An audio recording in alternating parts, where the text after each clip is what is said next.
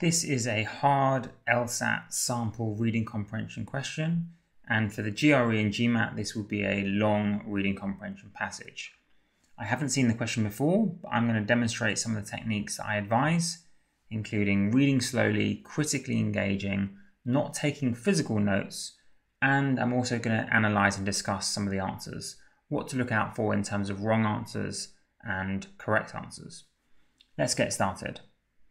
The painter Lichtenstein helped to define pop art, the movement that incorporated commonplace objects and commercial art techniques into paintings. Interesting. By paraphrasing the style of comic books in his works, so he kind of used comic books. The merger of a popular genre with the forms and intentions of fine art, mixing comic books with fine art, interesting, generated a complex result. While poking fun at the pretensions of the art world, it's kind of mocking, his work also managed to convey a seriousness of theme that enabled it to transcend mere parody. So it wasn't just mocking, it was more. Notice how difficult the words are for some of them. That his images were fine art was at first difficult to see because, with their word balloons and highly stylized figures, they looked like nothing more than comic book panels from which they were copied. Interesting. Standard art history holds that pop art emerged as an impersonal alternative to the histrionics of abstract expressionism. That's really difficult. But they're just talking about how pop art, popular art, emerged as an alternative to this abstract kind of form of art. And this expressionism was a movement in which painters conveyed their private attitudes and emotions using non-representational techniques. I know this is difficult, but stick with it. Try to understand as much as you can by reading slowly. The truth is that by the time pop art first appeared in the early 1960s, abstract expressionism had already lost much of its force. It was already dying out. Pop art painters weren't quarrelling, arguing with the powerful early abstract expressionist work of the late 1940s, but with a second generation of expressionists whose work seemed airy, high-minded, and overly lyrical. So that's what pop art was quarrelling with or arguing with, this second generation whose work was airy, highfalutin, intellectualized, high-minded, lyrical. Pop art paintings were full of simple black lines and large areas of primary colour, primary like red, blue, etc.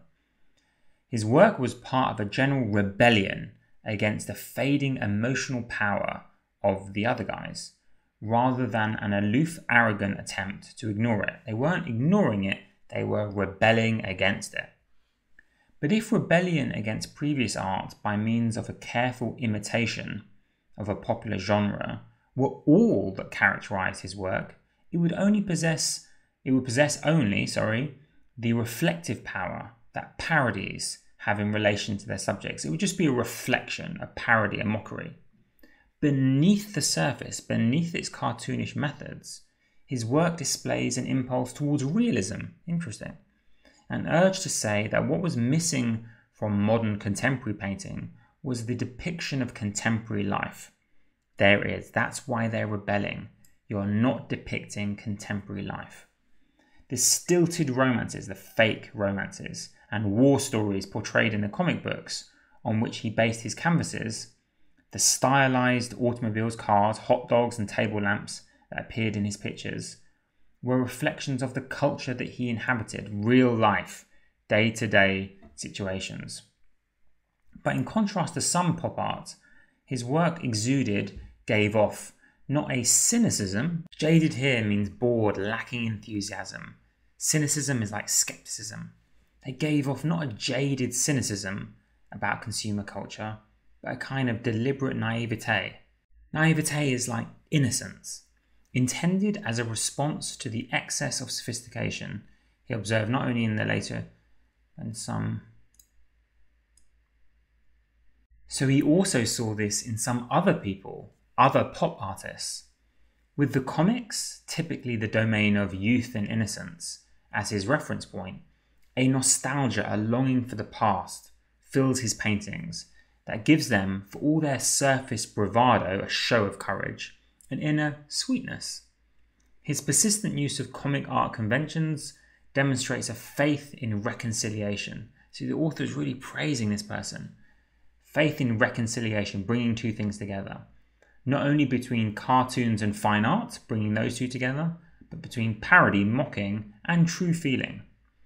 Very interesting piece, praising this guy Lichtenstein and his ability to do multiple things with pop art.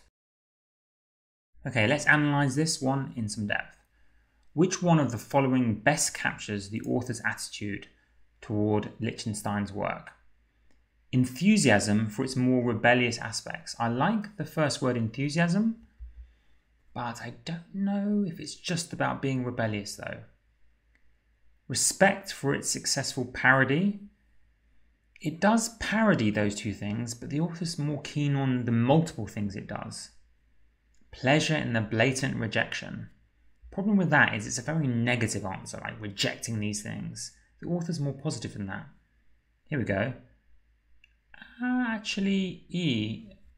Appreciation for its ability to incorporate both realism and naivete. What I like about that is that, remember, the author was praising multiple aspects of this guy. I think all the other answers are a bit too one-dimensional. So A focuses on its rebellious aspects, but remember the author also talked about the true feeling. B talked about the parody, but then it's not just about mockery, it was about more than that, wasn't it? C talked about rejecting the other guys, and yes, it was a rejection of the other guys, but it's also something special in its own right. That's why I don't like those. D, a critique of contemporary culture. That was in one part of one paragraph, how it critiqued contemporary culture, but it also absorbed contemporary culture, didn't it? With the hot dogs and all the rest of it. So only E is a broad enough answer to satisfy me. It's an appreciation, and that word is nicer, isn't it? It's a softer word which fits the tone of the writing. It's an appreciation for his ability to incorporate, bring together realism and naivety, to do both things at once, to be real, to bring in modern contemporary culture, but also to have true feeling about cartoons. Now, I would agree with anyone who found this hard. It is a difficult answer because all of the answer choices are tempting. And LSAT questions do tend to be harder in general in reading comprehension than GRE or GMAT.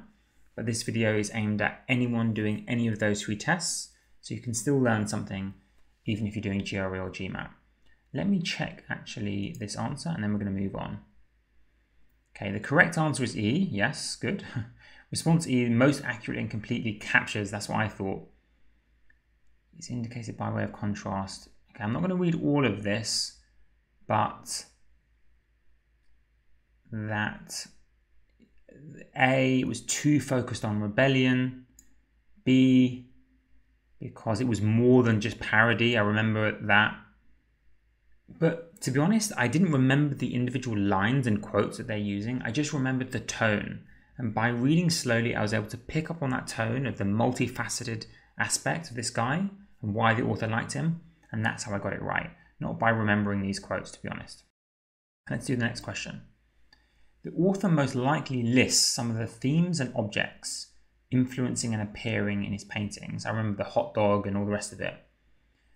Primarily to, I'd have to remind myself, when they quote a specific area, that's when I have to go back and look at it. I know what I'm looking for. Where was it? Here, middle of last paragraph. The romances, the stylized automobiles, they were reflections of the culture he inhabited. And then I always read a bit before and a bit after. Beneath the cartoonish stuff, he had realism, an urge to say what was missing from contemporary painting was a depiction of a contemporary life. So that's what I predict the answer will be. He's using these real objects to say, this is what's missing from contemporary painting. To support the claim, no. C looks good. Contrast his approach. Yeah, contrast, because the other guys don't have this. They don't have these real objects. It's missing in contemporary art. I wouldn't say it's an endorsement of the attitude. We don't know what the author's opinions are about consumer culture. The only problem with C, though, which is why I'm not really liking it as much, is that it never mentioned abstract expressionism, did it? it mentioned, what was it, contemporary art. It said, where was it? I've lost it again. Here we go. What was missing from contemporary painting? So I think that's a trap. At the LSAT level, they're going to go into this level of nuance. And I think it's a trap because we don't know if it's missing from expressionism, just from contemporary painting. It's the best answer so far, but what does it say after? I didn't read after. They were reflections of the culture he inhabited. Okay, none of these are leaping out to me. Support the claim that his work, definitely not B. Suggests the emotions. There's no emotions in those few sentences. Definitely not E. Show that the paintings depict aspects of contemporary life. Well, that's directly quoted, right, in the passage.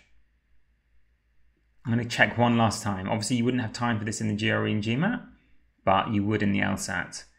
And it was, they were reflections of the culture he inhabited. Reflections. Show that the paintings depict aspects of contemporary life. I think A is the best answer. It could be C, but I think C is a trap answer. The question takes the test. The correct response is A. Wow, I was really close to picking C. Yeah, they've quoted that bit. I had to look back, honestly, I had to look back multiple times at the passage. I wouldn't have got that just through memory. Where was C? Yes.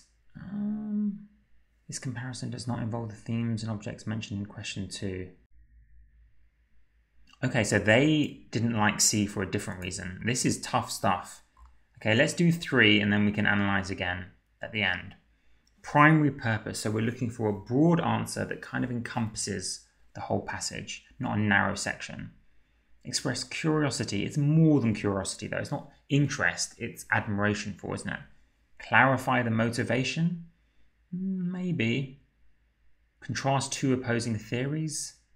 There aren't really 2 theories though. Describe the evolution. It's not like the artist evolved. We're just describing Liechtenstein throughout, not saying how he changed with different dates. Refute a previous overestimate. No, this can't be right. Refute means disprove. And an overestimation is where you think something's better than it is. And that would be implying that the author doesn't like the work, thinking that other people are overestimating it and the author needs to refute. So, express curiosity? No, it's more than that. I think B is looking good. Clarify the motivation behind an artist's work. Just simply because it's the broadest, and remember the whole theme throughout was this guy is not just rejecting the other people, he has the motivation to depict contemporary life, show what's missing, show his true feelings. So basically B is the only one that passes the test. Everything else is either really bad, like E, or A, too weak. It's more than just curiosity. The author actually has enthusiasm for the work. And I think in every single paragraph, let me just check the answer, and then if it's right, I'm going to talk about why. Yes, B is correct. And they say because it most accurately and completely reflects the purpose of the passage as a whole. And just to quickly prove it, like clarify the motivation, it's throughout in every single paragraph. You can see how it's about why is he doing it. He's doing it to poke fun. He's doing it to convey a seriousness. And then here it's a rebellion. All these different reasons why he created this art. And it's in every paragraph. Some of the other answers, and remember for primary purpose, you're looking for something throughout the passage. Maybe was good, say C, contrast 2 opposing theories. Maybe in one of the paragraphs you could point out 2 different theories, but that wouldn't be something throughout the passage. So that was a slightly easier question. But overall, you can tell that the LSAT reading comp really rewards close reading of the passage. This is not something you can quickly read. Now the GRE and GMAT, even though the passages would be easier, reward the same thing. You still want to be reading slowly, even if the questions are a bit easier, because then you don't have to look back as often and the number you get correct will be much higher. I hope this was helpful to anyone studying for the LSAT, but also for those studying for the GRE and GMAT.